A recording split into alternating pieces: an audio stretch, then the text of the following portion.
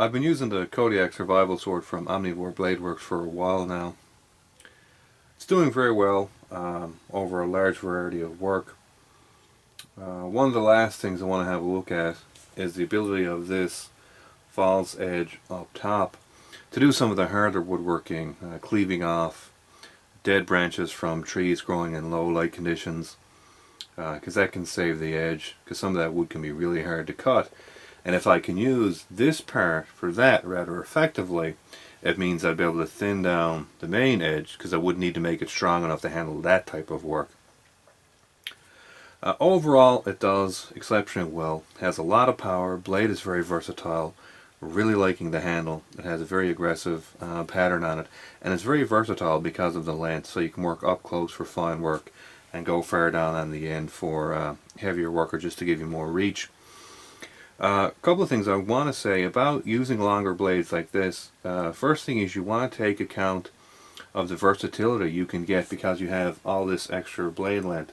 So you can see here's a heavy power region that I normally use when I do most chopping, because I do a lot of heavy chopping, so it's basically power based or momentum based rather than sort of speed based, which would put you up sort of here closer to the tip.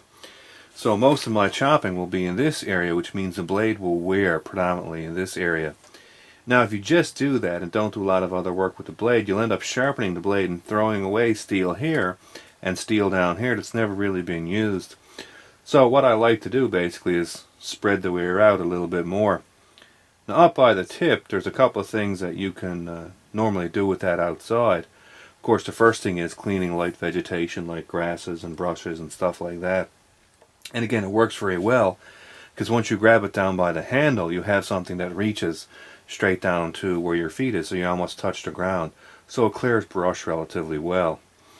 But that's not very dulling on the blade, because you're essentially cutting very light woods, and you can do that for a long time, unless you hit rocks and other things, and that'll dent up the blade a little. The other thing is cleaning up wood. A lot of the wood I cut and basically burn for fuel is reharvested wood. So it usually can be a bit, in terms of limbs, it can have a lot of limbs on it, a lot of knobs, a lot of stumps that you sort of got to get rid of. And again, don't use the power section of the blade for that. I use this section up here, or even use the section down by the handle, because again, you're just cutting off a couple of branches on a big stick of wood. You're not doing that much work, but it's much harder work to do. So again, I can put some wear down here and some wear up here.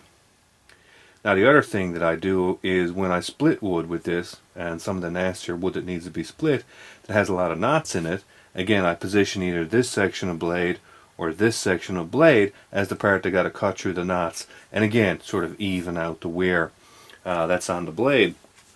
Now if wood splits relatively easy, there's no real issue, of course, and there's no real wear because you're just splitting the wood and the wood opens up in front of the edge. But if you do have to cut through knots, it can be fairly telling on the edge, much more so than regular chopping will, again. So you just spread the wear out on the blade. The other thing is, I do like to take this in the kitchen. Now, it's not a knife designed for kitchen work. The main thing is it's so large it's kind of awkward to use. But again, you're just using it because it's entertaining, it's fun. I mean, if you got to prepare chicken or do some kind of work like that, it's a bit more enjoyable to do it with this than a regular kitchen knife, if you had the time and inclination. So again, I do up around the tip. I can use it for finer work, and down here by the handle, of course, is where I do my power cutting around the bones, shear through the carcass, the joints, and that type of stuff. And again, I'm just spreading the wear out along the blade, so by the time I do need to get to sharpen it, I'm sharpening the whole edge rather uniformly. And of course, generally when you're doing chopping too as well, on the heavier wood, I'll sort of chop right about here, but on the lighter wood where it's doesn't take that much effort, I can again go towards the tip, or I can even go down here, and that's again just to space it out. So I try to keep the whole edge blunting at roughly the same rate. The last thing I'd like to mention is in regards to edge damage, and the other thing that I sort of like to do is I sort of save up a lot of the tasks that I have to do, and because sooner or later, no matter how careful you are, the blade is going to get damaged. Unless you're actually washing the materials that you're cutting, which is obviously I'm not going to be doing. But sooner or later, you hit material that's a bit dirty, or if you're out using it, you'll hit a nail that somebody has spiked into a piece of wood because they're an idiot. And then all of a sudden you get a nick or a dent in the blade. Well, after a while, these can sort of build up, and you're going to have to sharpen it eventually anyway. So what I like to do at that point in time is take this and do the harder work that I got to do. Like, for example, recently I found an old fence that I need to clean up. So the fence posts I can actually take, I can pry the staples out of them, pry the nails out of them, take the fencing off, roll that up. That can just be returned and recycled. And the posts can actually take down, of course, and burn them either in a bonfire. You generally wouldn't want to burn them in a wood stove because they're filthy. You wouldn't want to bring them inside the house. A lot of insects and stuff in them. So that kind of work is kind of dirty. The fence is on the ground and she's been on it for a couple of years. So the edge is most likely going to take a beating when you actually start doing stuff like that. And by that point in time, like I said, I've already had a couple of nicks or dents in it anyway from harder work that I've got done. And then I can sort of space out the work along the blade because again I'm going to sharpen it anyway. So now's the time to do the harder work.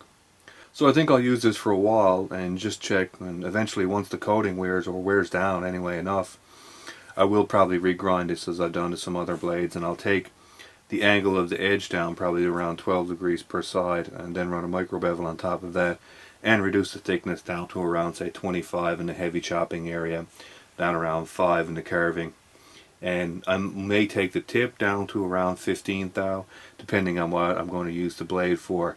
If I can use this back switch for the heavier limbing, then I'll keep the tip area down to around 15.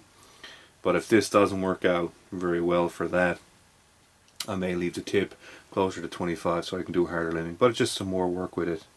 But overall, really liking this blade, like the way it cuts, like the length, like the versatility. I don't think I can go any longer than this before it will become too awkward and I wouldn't be able to use it as a knife at all. And I can still use this a fair amount as a knife. It's awkward but not sort of impossible, but I think if it was longer than this, it would really be on that. And I like the nice point on the top that's coming in use, but I'll have to check that a bit later on. I want to see how it responds to heavier woodworking. That's one of my concerns. Breaking wood apart, especially in the winter when it gets frozen together. It's nice to have a really strong tip when you're trying to separate wood. So we'll see how that goes. But overall, really like the handle, really like the blade, and it's working relatively well so far.